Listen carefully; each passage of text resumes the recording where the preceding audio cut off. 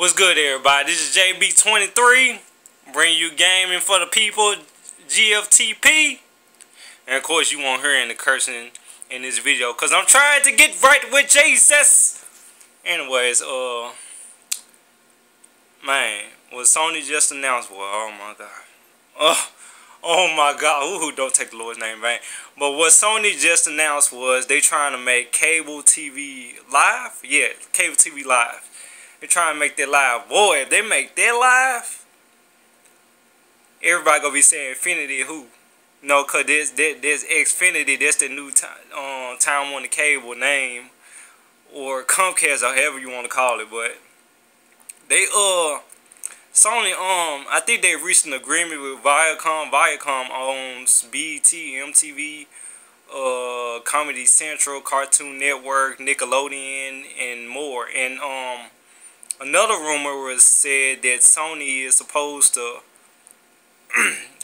make an agreement with Walt Disney, you know. And I'm thinking, well, man, what they doing is groundbreaking. They are literally shoving their foot into the competition, like literally. I mean, that's very groundbreaking to see something like that, you know, like to see cable television run on your PS4. You don't need no cable box. And a couple of your friends, your cousin, whatever, want to come over, watch TV, be like, oh, hey, man, I got a new PS4, man. We just want to watch TV. Okay, man, we watching on PS4. Man, how, man?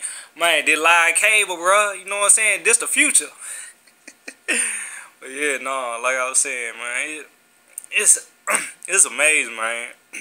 Microsoft got something like that, but Microsoft, it has like a barrier wall. Like, you have to hook it up inside the cable box with Microsoft in order for it to work.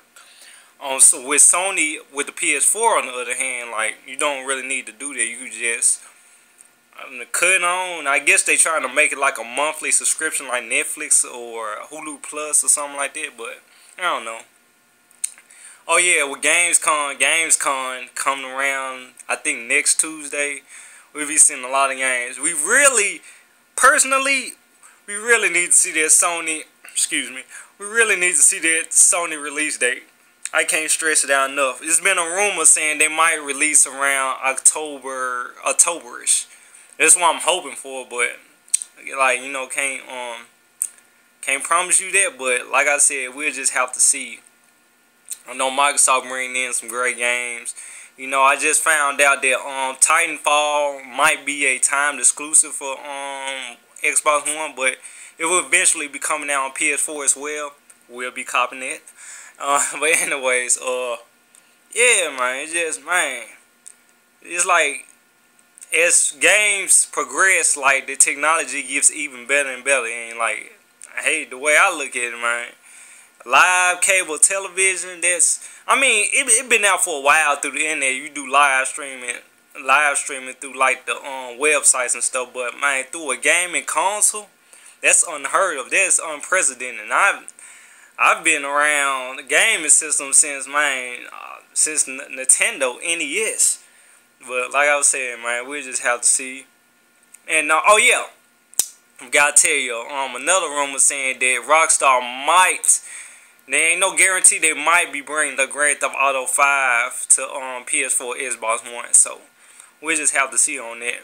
But yeah, that will be all the news I'll have for you today. And of course, you know, if I see something, if I research something, of course, y'all will be the first to know. Until next time, this has been gaming for the people, GFTP, and don't forget to get right with Jesus.